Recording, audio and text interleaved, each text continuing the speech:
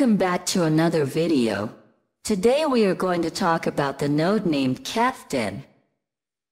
So what does CATVITON do? Let's take an example. We have a t-shirt model. So let's say we have a t-shirt model now. With the help of this tool, we can virtually put a t-shirt on the model. There are many examples like changing the upper part, lower part, dress, or overall outfit. There are so many things you can do with this node. So let's try this node in ComfyUI. First, I have given the link in the description. Open ComfyUI and load the workflow.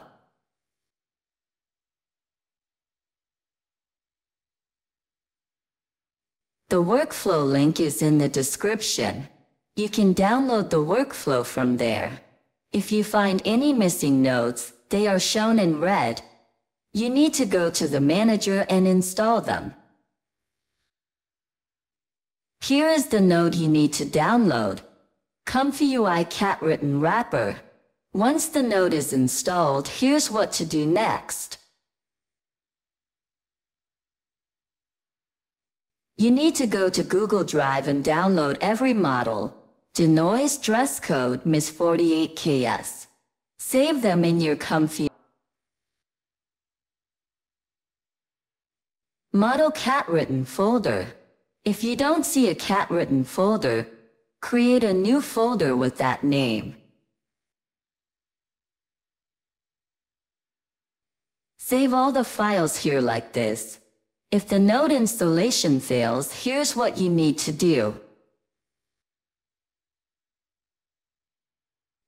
Go to the folder and make sure you copy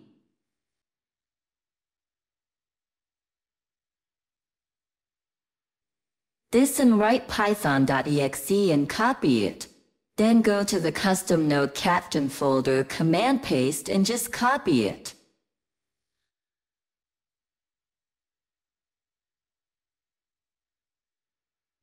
That's what you need to do to run this node. Once everything is done, open ComfyUI and this type of workflow will open. Here you need to upload the model. For example, I am uploading this model and here is the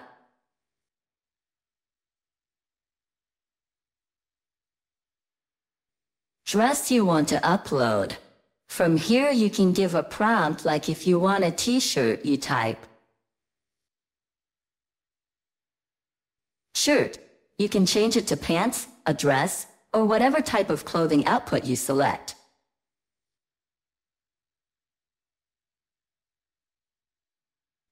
This will mask the area for the shirt. Let's run it. Here you can see it masks the area for the shirt. You can use FP for better results.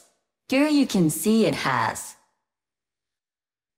changed the t-shirt of the woman I have loaded. Now let's do something else. We have a woman.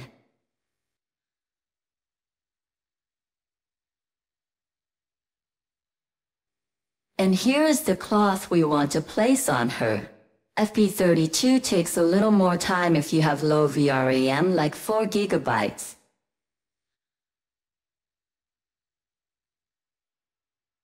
Then you can go for FP16, but if you have 8 GB VRAM, FP32 still works. As you can see here, it puts the given t-shirt on the model. How good is this node? Let's try another one. Here is the woman. We want to change her dress.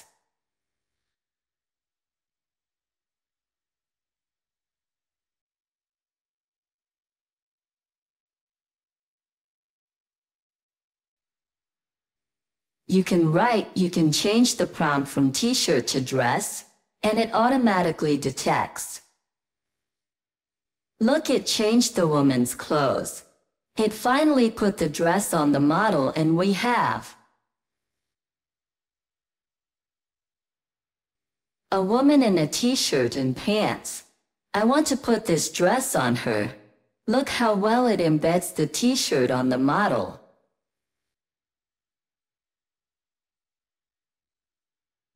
So here you have it.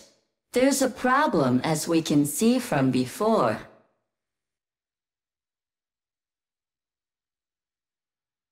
The arms of the t-shirt were added to the same place where it was masked. Where the t-shirt is not placed on the model correctly, and the arms are cut improperly. Here's how you can fix it. The first method is this.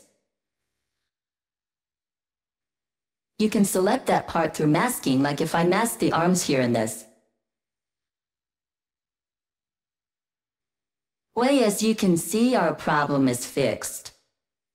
Sometimes models are like this and the outfit is very different, so the segment can't mask it properly. When we get the wrong result repeatedly, what can we do? We load the image, change our model. First adding the model to which we want to apply our outfit. Then we change the mask and select it manually. As I select, I want this outfit in this area, so I've selected the area of the outfit, and now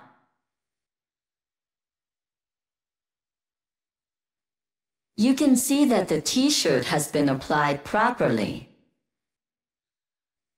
That's it for today. For more videos like this, subscribe to this channel and like this video.